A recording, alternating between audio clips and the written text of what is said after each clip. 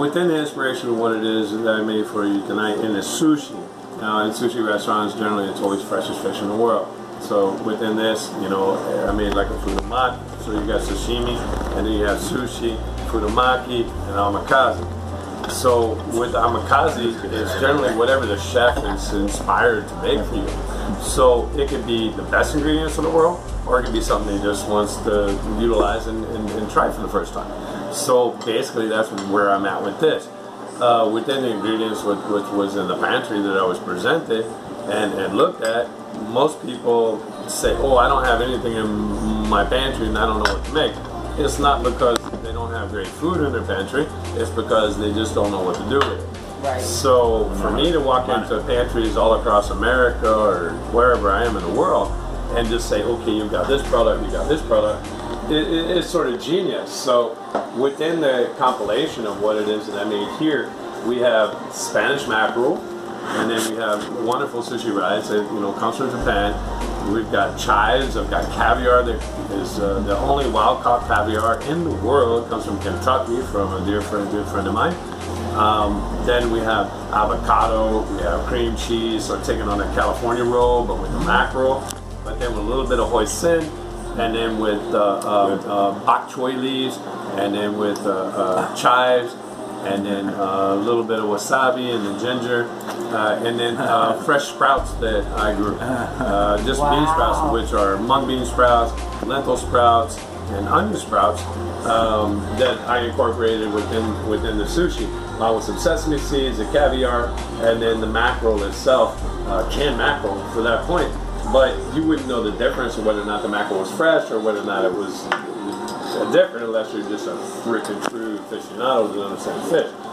But for people that like sushi, that it's something on the dark side for me. It's like when Pink Floyd made Dark Side of the Moon. Okay, what am I gonna do? I'm gonna make something really cool, but it's all in the umami and in the flavor in between the seaweed, in between the sushi rice that I made unconventionally compared to a sushi chef. But in a home, I pulled off something that, would be considered any place you've ever eaten sushi before that is just as qualified as being that. And you could do this as well in your own home. Within, a lot of people are like, well, I don't know how to make sushi. Well, you got Google, go in there and just watch a couple videotapes. And if you go buy the little kit, you do the thing, you get the pickled ginger, you get the wasabi, and then you just decide what you want to put in there.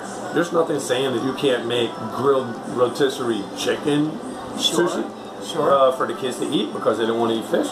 Or you can make, I don't care, go to Chick-fil-A, bring Chick-fil-A home.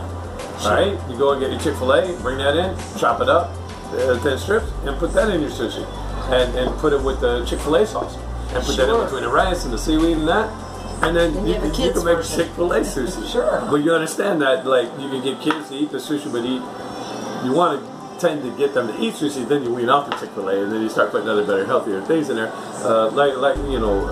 more fish, but it gets them accustomed to eating food from an international basis outside of just eating deep fried food all the time.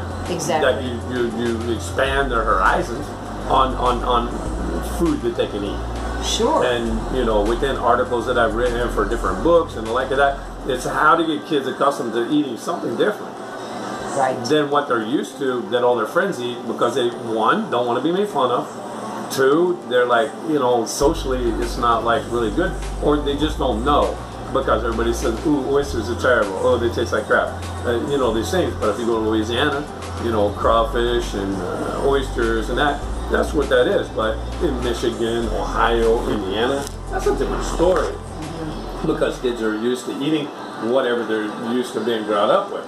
So whatever grandma makes, that becomes something that they know from a wee bit, 3 years old and up.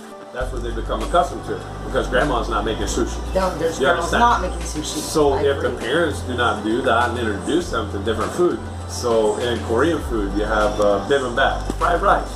I mean, it's easy stuff. You got extra fried rice, extra rice left over from making rice or a chicken fried rice. You take that and you put that together, and you can actually take thin sliced short ribs and make bulgogi, which is a Korean dish.